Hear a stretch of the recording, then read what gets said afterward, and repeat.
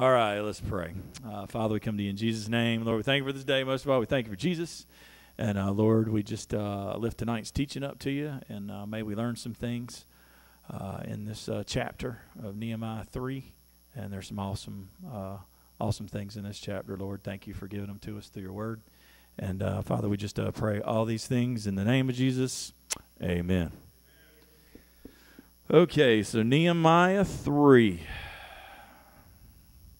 And I will attempt to read this because there's a lot of names in here. I'm not going to, maybe Steve could, but then I'll pronounce it wrong after he said it, so I'm just going to do it myself.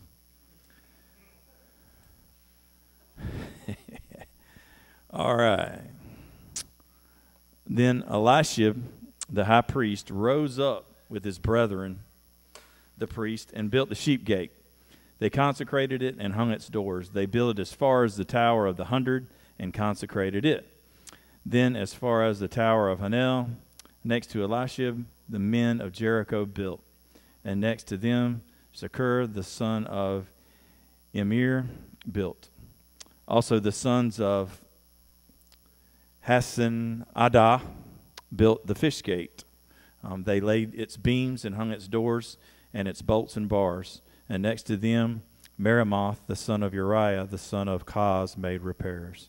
Next to them, Meshullam, the son of Berechiah, the son of Meshezabul, made repairs. Next to them, Zadok, the son of Benanna, made repairs. Next to them, the Tekoites made repairs, but their nobles did not put their shoulders to the work of the Lord.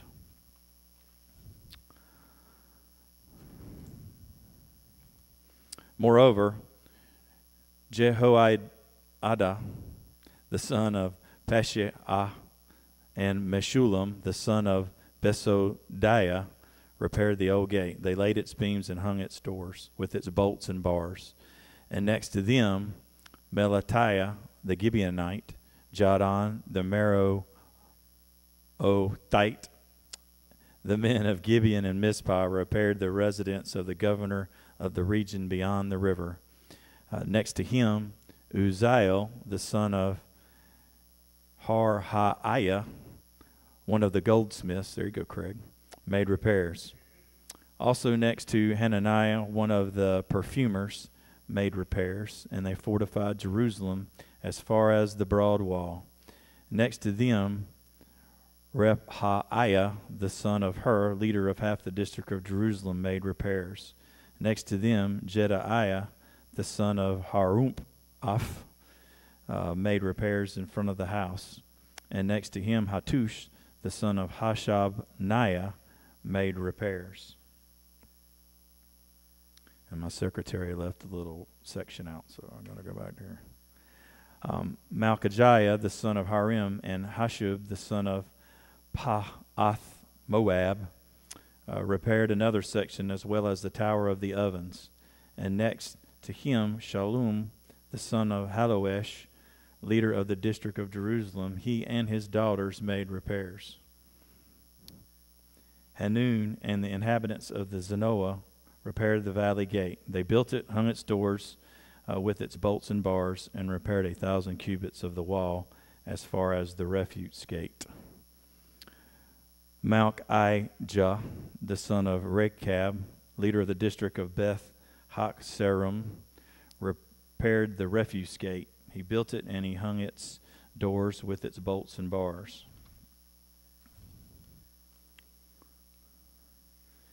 Shallum, the son of Kohazeth, leader of the district of Mizpah, repaired the fountain gate. He built it, covered it, hung its doors with its bolts and bars, repaired the wall of the pool of Selah by the king's garden, as far as the stairs that could go down from the city of David. After him, Nehemiah, the son of Azbuk, leader of the half district of Beth-zur, made repairs as far as the place in front of the tombs of David. Oops, that would be me. To the man pool as far as the house of the mighty. After him, the Levites under Rehum, the son of Benai, made repairs. Next to him, Hashabiah, leader of half the district of Keilah, made repairs for his district. After him, the brethren under Baviah, the son of Henadad, leader of the other half of the district of Keilah, made repairs. And next to him, Ezur, the son of Jeshua, the leader of Mizpah, repaired another section in front of the ascent to the armory at the buttress. After him, Baruch, the son of Zebabai, carefully repaired the other section from the buttress to the door of the house of Elishib, the high priest. After him, Meremoth, the son of Uriah, the son of Koz, repaired another section from the door of the house of Elishib to the end of the house of Elishib. After him, the priest, the men of the plain, made repairs. After him, Benjamin and Hashub made repairs opposite their house. After them, Azariah, the son of Maaseiah, the son of Ananiah, made repairs by his house. After him, Benui, the son of Henadad, repaired another section from the house of Azariah to the buttress, even as far as the corner. Elal, the son of Uzai, made repairs opposite the buttress and on the tower which projects from the king's upper house that was by the court of the prison. After him, Pedaiah, the son of Parosh, made repairs. Moreover, the Nethinim, who dwelt in Opal, made repairs as far as the place in front of the water gate toward the east and on the projecting tower. After them, the Tekoites repaired another section next to the wall of the great projecting tower and as far as the wall of Ophel. Beyond the horse gate, the priests made their repairs, each in front of his own house. After them, Zadok, the son of Emir, made repairs in front of his own house. After him, Shemaiah, the son of Shechaniah, the keeper of the east gate, made repairs. After him, Hananiah, the son of Shelemiah, and Hanun, the sixth son of Zalaph, repaired another section. After him, Meshullam, the son of Berechiah, made repairs in front of his dwelling. After him, Malachijah, one of the goldsmiths, made repairs as far as the house of Nethanin and of the merchants in front of the Mikad gate as far as the upper room at the corner. And between the upper room at the corner as far as the sheep gate, the goldsmith and the merchants made repairs. Ayah. All right. So then Elishib, the high priest, rose up with his brethren, the priests, and built the sheep gate. They consecrated it and hung its doors. Here's a picture of the gates. We have the sheep gate, fish gate, old gate, valley gate, the poop gate, dung gate, fountain gate, water gate, horse gate, east gate, and the Mizpah inspection gate. And I was noticing that if we would have been doing it, this way would have went. It went that way. In Hebrew, backwards. So they're reading it like this. But those are the gates. All right, so the sheep gate, and there's a lot here. A lot of people say, hey, this Nehemiah 3 is about organization and how you get things done, and that's true. And we'll talk a little bit about that. But these gates really represent the gospel. And so that's more the direction that we'll head.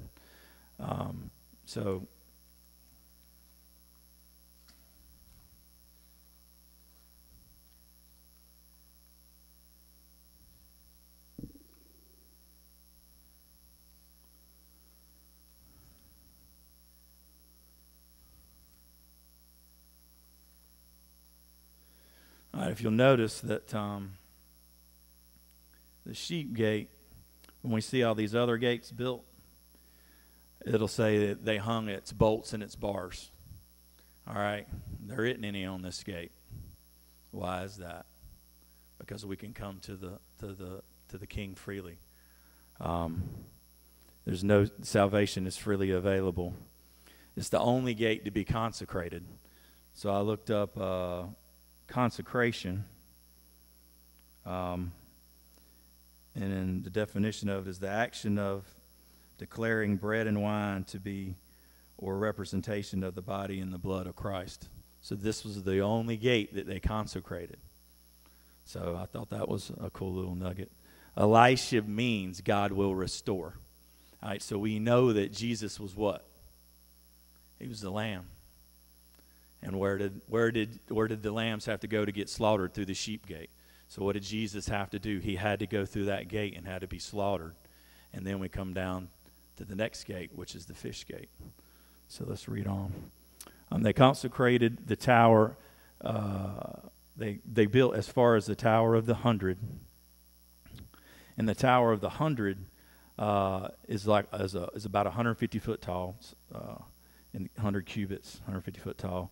But it's the pulpit of full abundance. And the Tower of Hanel means God is gracious.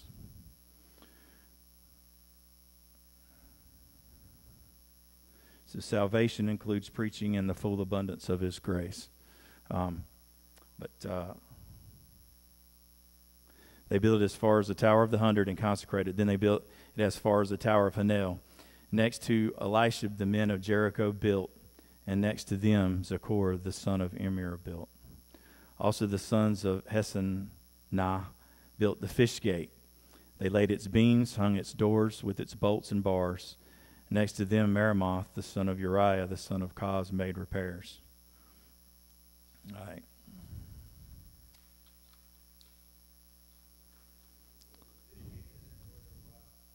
Fish. That's where they brought, exactly. That's where they brought the fish in the day.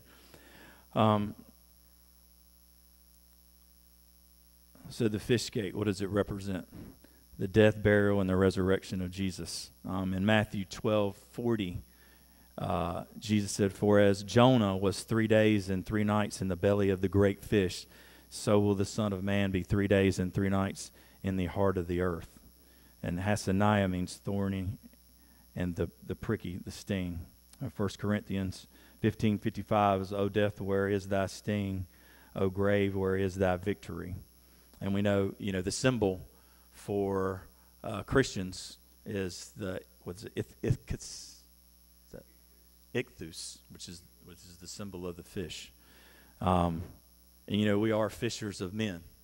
So as I was thinking about this, I was thinking about fishing. When we go out fishing, we cast a line, and some of us, if you've ever been fishing with a buddy and he's just lucky, he's sitting there reeling the fish in, and you're like, man, come on. But it's kind of like that way, as we're fishers of men, and we're walking out this walk with the Lord, our individual walks, and some of us may be more. I'm trying to think of the word to saying, but some of us have the ability or the gift to proclaim the gospel more than others. And some of us, people will see the gospel in us by our actions or what we do, our friends and our family. But getting back to that fishing analogy, a lot of us, some of us may never see somebody come to Christ. And there'll be some people that see come to Christ all the time. They say, 7 times a person has to hear the gospel. So, you may be that person that just sits there and is just lines, just sitting there all the time. And you never see that bite. You might get a little nibble, but you never reel that thing in. And then there's somebody else that, just maybe just reeling them in all the time. But, again, we can't get frustrated with that. We just got to know that, that like as Isaiah 55:11 says, "So shall my word be that go forth out of my mouth, shall not return to me void, but it shall accomplish that which I please, and it shall prosper in the thing whereto I sent it." So we always know that God's word, when it goes out, it's going to produce fruit. But the fish gate. So next to them, Meremoth, the sons of Uriah, the sons of Koz, made repairs. Next to them, Meshullam, the sons of Berechiah, the sons of Meshezabel, made repairs. Next to them, Zadok, the son of Banana, maybe it's Banana, I don't know, made repairs. Next to them, the Tekoites made repairs, but their nobles did not put their shoulders to the work of the Lord. Oops. Now, here's somebody in Scripture that is forever called out by the Lord that they didn't put their shoulders to the work of the Lord. So you can imagine, it's like this church build. And here we are talking about building again. Here I am again. So maybe I won't repeat myself. I'm going to try not to. But I'm sure, as we did the church build, man, there was a lot of people here. And I was new, so, I don't know if there were people that didn't put their shoulder into the church build. There probably was. I didn't know it. But I know there was a lot of people that did put forth the effort. And another thing I wanted to mention was that the priest, if you'll notice in this first verse, that the priest actually helped build the wall.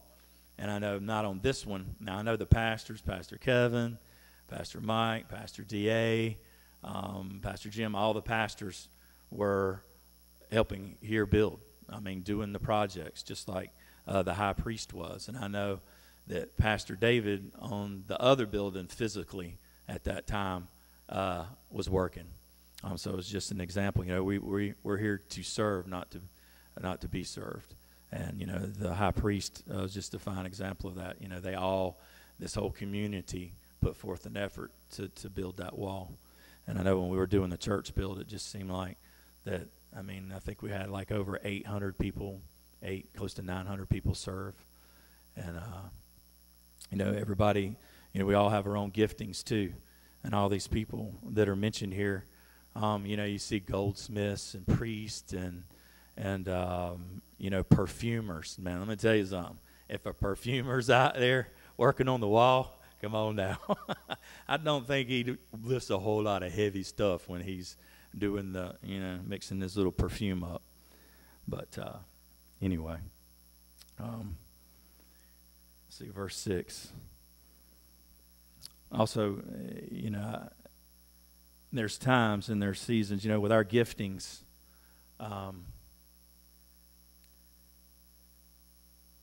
Lots of times in life we got, times in our life where we got a lot of things going on and we can, stop serving the Lord or maybe not put as much effort into it. And there'll be those seasons. We'll all have those seasons. But, we need to just continue, like y'all are doing, just to continue to just put that one foot in front of the other, continue to come. Sometimes we don't feel like coming. Sometimes we don't feel like serving. But we still keep doing it and pushing through it. Like in the valley, we're coming up to the valley gate and here in a minute, and we'll talk more about that. But, we need to put our shoulders to the work of the Lord, use the gifts that he's given us. Moreover, Jehoiada, the son of Pesha, and Meshullam, the son of Besodiah, repaired the old gate. OG, that's where I was messing with the OG. The old gate. They hung and laid its beams, its doors with its bolts and bars. All right, the old gate.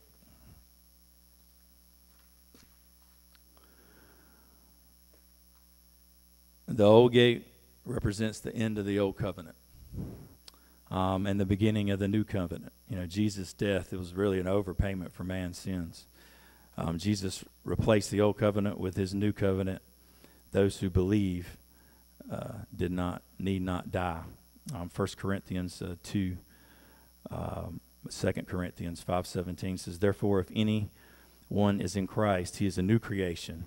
Old things have passed away. Behold, all things have become new. The Lord has not just made us a new creation, but one day make everything new. Revelation 21:4-5, it says, there will be no more death, or mourning, or crying, or pain, for the old order of things have passed away. He who has seated on the throne said, I'm making everything new. So praise God. One day everything will be new. So, And we know that the old is the new concealed, and the new is the old revealed. And here's a prime example, of this right here.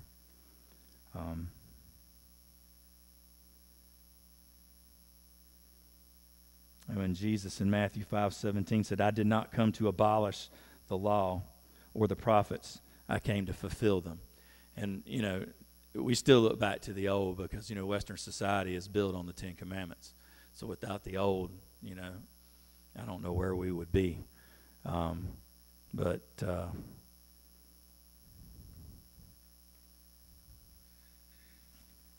continue on.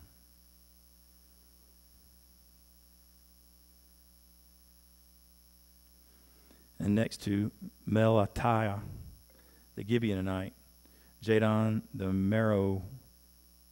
Meronothite, the men of Gibeon and Mizpah repaired the residence of the governor of the region beyond the river. Next to him, Uzziel, the son of Herahiah, one of the goldsmiths, made repairs. There you go, Craig. Craig had a piece of gold. There you go. So also next to him, Hananiah, one of the perfumers, made repairs, and they fortified Jerusalem as far as the broad wall. I was thinking, man, how cool would it have been if they put the perfumers working on the dung wall? I'm like, why did you not do that? That would have just been cool. Them guys that have been smelling good, you could have been working. That's another thing, They didn't have any, underarm deodorant. And that. So I guess if you're working next to the perfumer, that is not a bad job. That would be a good job. I was like, why couldn't it have been next to the dung gate? That would have been awesome. And next to them, Rephahiah, the son of Hur, leader of the half district of Jerusalem, made repairs. Next to them, Jedidiah, the son of Harumpha, made repairs in front of his house. And next to him, Hattush, the son of Hashabnah, made repairs.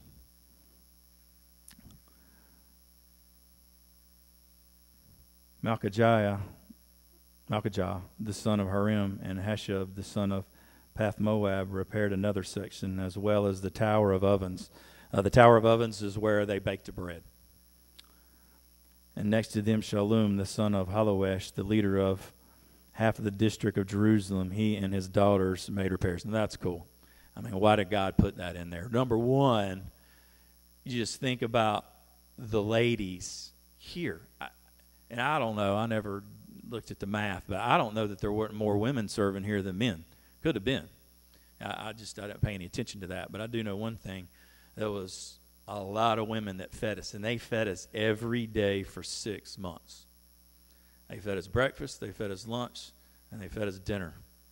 So don't think that, behind the scenes, these women are really this could not have been done without the women. And I think it's cool right here that, especially with all the guys that have a bunch of daughters, I'm looking at right here, that they mention that.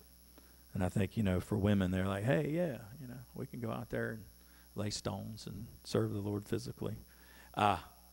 So, what was it? Sunday, I'm turning the corner in town, and this guy's got Timothy 2:12 on his front of his car. So I'm like, Timothy 2:12. And I think it was, don't let women teach. And I was like, well, I wonder what his wife thinks of that. I looked it up. But anyway, I was thinking, I wonder what he would think about this in Scripture. Women ought not to be building the wall. But, yeah, look it up. I think it's Timothy 2:12. I was like, hey, Timothy, what is that? And I looked, and I just started laughing. But anyway,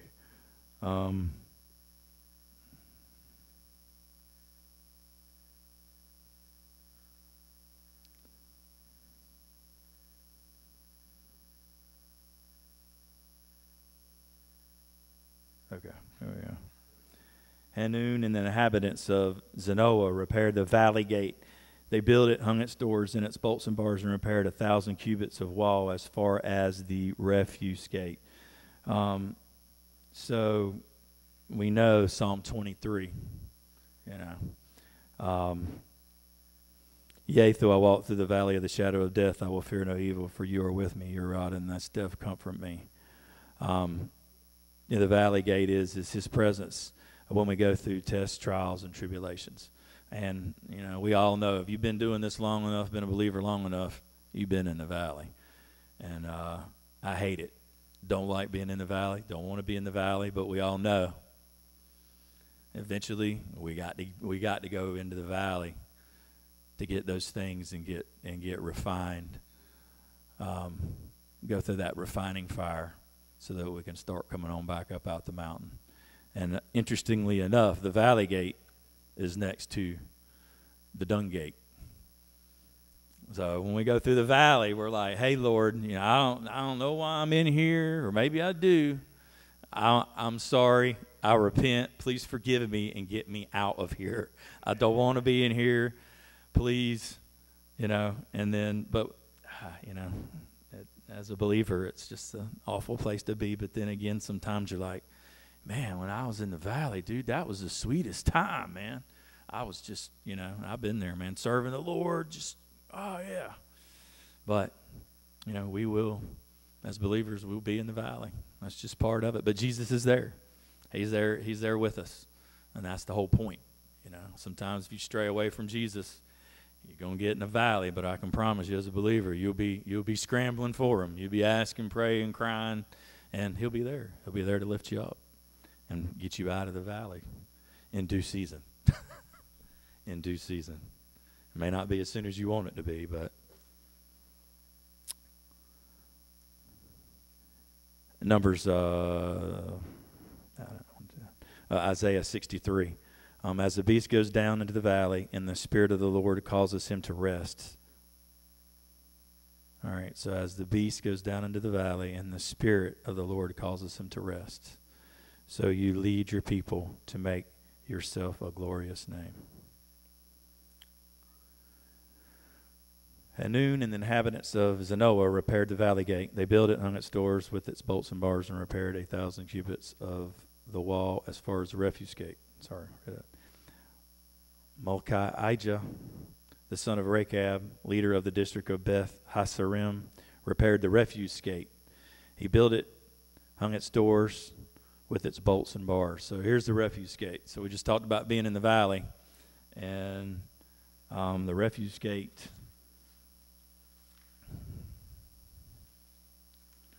So what Jesus has purged out of us, our carnal religious self-righteousness. So when we're in the valley, we're trying to get rid of those things that keeps us from God using us.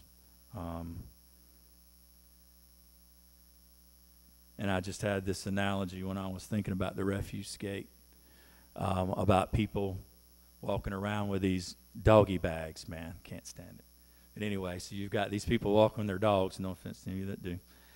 But they're holding these bags of poo, Pastor Kevin. No. So they're holding these bags of poo, and they're walking around. And I think that's like us sometimes as believers. We'll pick up things, all that stuff that we've taken in from the world at some point in our life is still there. And if we're not careful, and the enemy knows our weaknesses, he knows exactly where he's going to try to get us.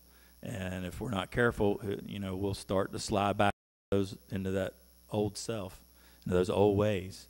And, as we're walking around with these bags of poo, it's time to get rid of those. That's what the refuse gate's for. That's where they took everything out, all the refuse, all the rubbish out of this gate. And that's kind of the same analogy as, hey, man, why walk around? We need to quit walking around with this stuff, and it's just time to get rid of it.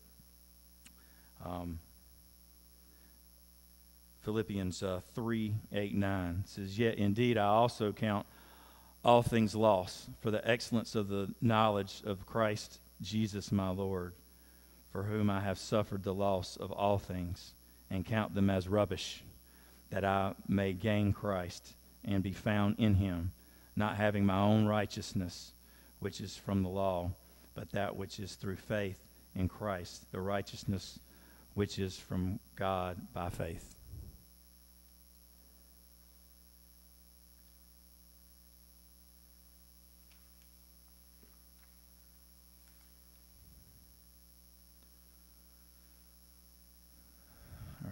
Fountain gate. Shalom, the son of Kohes, leader of the district of Mizpah, repaired the fountain gate. He built it, he covered it, hung its doors with its bolts and bars. And I got a question to ask y'all, and maybe the Holy Spirit will speak to y'all. I was sitting here and I was going, this is the only gate, as I'm looking, that was covered. So I'm asking, I'm not telling. I'm like, so why did they cover the fountain gate? And I'm thinking, I'm like, Holy Spirit, help me out, let me know. Why did, and I couldn't find it anywhere.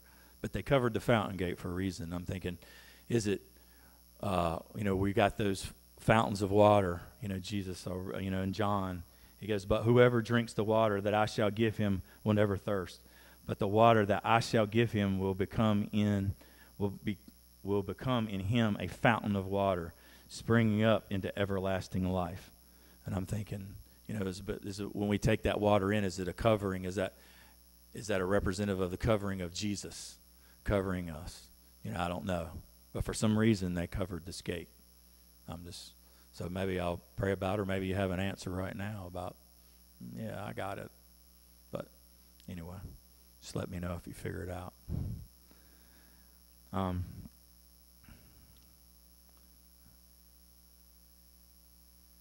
John 7:38-39. If anyone thirsts, let him come to me and drink. He who believes in me, as the scripture has said, out of his heart will flow rivers of living water, the fountain gate. But this he spoke concerning the Spirit, whom those believing in him would receive. For the Holy Spirit was not yet given, because Jesus was not yet glorified.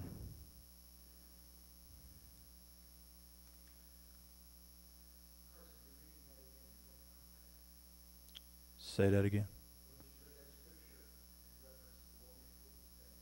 The fountain gate. Living waters.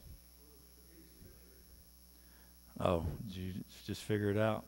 John 7:38-39. If anyone thirsts, let him come to me and drink. He who believes in me, as the scripture said, out of his heart will flow rivers of living water. But this he spoke concerning the Spirit, whom those believing in him would receive. For the Holy Spirit was not yet given, because Jesus was not yet glorified.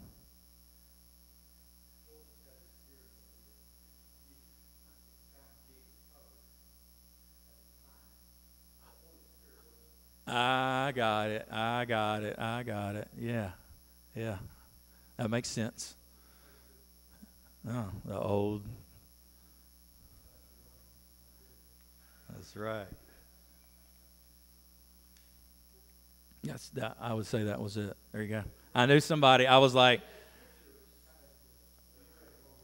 yeah, I think you're right. I was like, well, I'll just ask somebody. Well, the Holy Spirit will speak to them.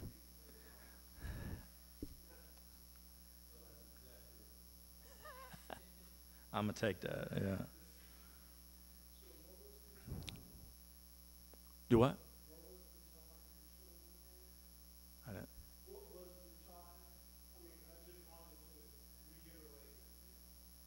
Oh, what was the tie-in? Okay, I got you. So the gate, this is the only gate that was covered.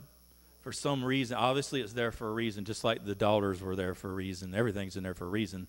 So the Holy Spirit had Nehemiah say, Holy Spirit had Nehemiah right in there, hey, they covered this gate. So they're all gates. Why did they build a roof over the fountain gate? And either Joel or Pastor Kevin said, hey, well, the gate, if the gate is covered, the living waters, the Holy Spirit wasn't available yet. And all this is Old Testament. So this is a picture of Jesus and what's to come about probably 500 and some years later. So all this is the sheep gate, the old gate, the valley gate. All these gates are representing Jesus and the Holy Spirit. So the fountain gate, Jesus talks about the fountain, right? Yeah, so he's talking about the fountain of living water. So that's it. That makes sense.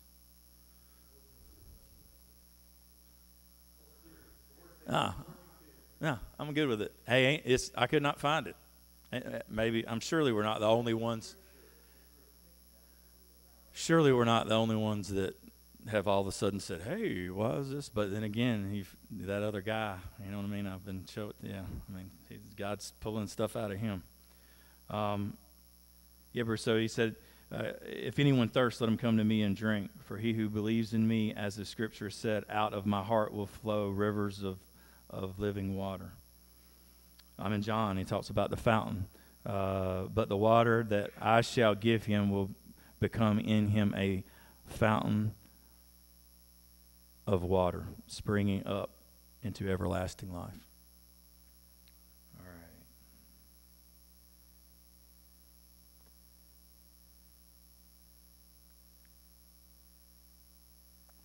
All right. After him, Nehemiah, the son of Azbuk, leader of half the district of Beth-zur, made repairs as far as the place in front of the tombs of David to the man-made pool, and as far as the house of the mighty. After him, the Levites under Rehum, the son of Bani, made repairs. Next to him, Hashabiah, leader of the half district of Keilah, made repairs for his district. After him, their brethren under Bavai, the son of Henadad, leader of the other half of the district of Keilah, made repairs. And next to him, Ezer, the son of Jeshua, the leader of Mizpah, repaired another section in front of the ascent to the armory at the buttress. After him, Baruch, the son of Zebai, carefully repaired the other section from the house of the buttress to the door of the house of Elisha, the high priest. I can't remember which version I was reading it, but it said zealously in one version. So this one right here, the King James Version says carefully, but I remember one saying he zealously. Like, man, he was going at it.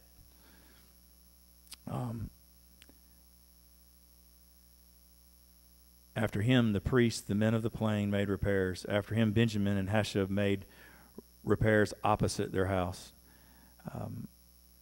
After them, Azariah, the son of Maaseiah, the son of Ananiah, made repairs by his house. After him, Beninu, the son of Henadad, repaired another section from the house of Azariah to the buttress as far as the corner.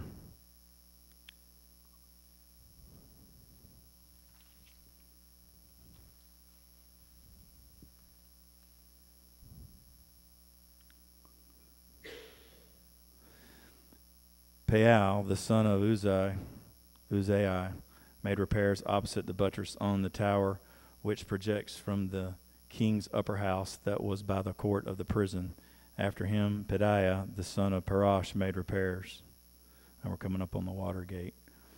Moreover, Nethanim, who dwelt in Ophel, and Nethanim is they were servants to the Levites. Dwelt in Ophel, made repairs as far as the place in front of the water gate toward the east, and on the projecting tower. After them, the section of Tekoites repaired another section next to the great projecting tower as far as the wall of Ophel. The water gate. What does the water gate represent? God's word. Notice when we're reading about the water gate, what does it say? Moreover, the Nethanim who dwelt in Ophel made repairs as far as the place in front of the water gate, toward the east and on the projecting tower. After them, the Tekoites repaired another section next to the great projecting tower as far as the wall of Ophel. Do we see them talking about repairing the gate, putting bars and bolts on the gate? Nope. You know why? Because God's words always stand. That gate was standing there. Nothing was wrong with that gate. That's why. Nehemiah 8:1. Now all the people gathered together as one man in the open square that was in front of the water gate. And they told Ezra the scribe to bring the book of the law of Moses, which the Lord had commanded Israel. So the water gate is the word of God. Ephesians 5:25-27. Steve's got this coming up. Husbands, love your wives just as Christ loved the church and gave himself up for her to make her holy, cleansing her by washing her with the water through the word, and to present her to himself as a radiant church without stain or wrinkle or any other blemish, but holy and blameless. Thought that was cool. Beyond the horse gate, I hear Nora, yeah. Behind the horse gate, the priest made repairs, each in front of his own house. Let's check that gate out. The horse gate. A victorious Christ has won the battle against Satan and sin. 2 Corinthians 2:14. But thanks be to God who always leads us in triumphal procession in Christ, and through us spreads everywhere the fragrance of the knowledge of him. Revelation 19:11. I saw heaven standing open, and there before me was a white horse, whose rider is called Faithful and True. With justice he judges and makes war. His eyes were like a flame of fire, and on his head were many crowns.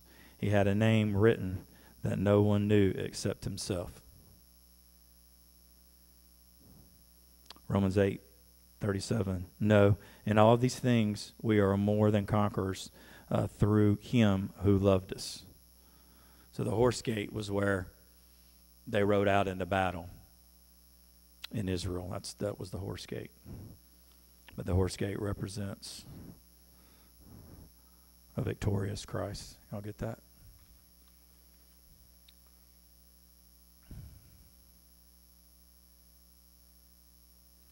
After them, Zadok, the son of Immer, made repairs in the front of his own house.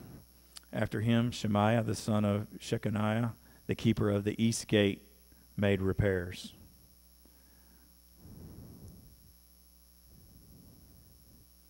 All right, so the east gate.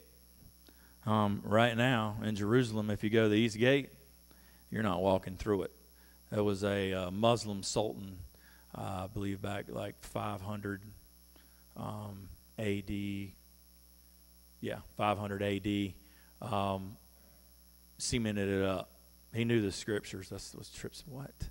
And so a Muslim blocks it up because he knows the Bible and he don't want Jesus coming back through the gate. And I was just laughing at that. That's just, of course, I don't want to go down that rabbit trail. But anyway, yeah. So, but the east gate, Jesus is going to come back. It's across from the Mount of Olives. When Jesus comes back, he's going to come out of the Mount of Olives. It's going to split, and then he's strolling up through there. And the east gate is the closest to the temple. Shemaiah means, the guy that was in charge of this, means the hearing, obedient one. And we know that Jesus is the obedient one and the true keeper of the east gate. 2 Peter 1:19, and we have the word of the prophets made more certain, and you will do well to pay attention to it, as to a light shining in a dark place, until that day dawns and the morning star rises in your hearts. Jesus also rode in the east gate on Palm Sunday. That was the gate that Jesus rode through, and Jesus is going to come back through it again.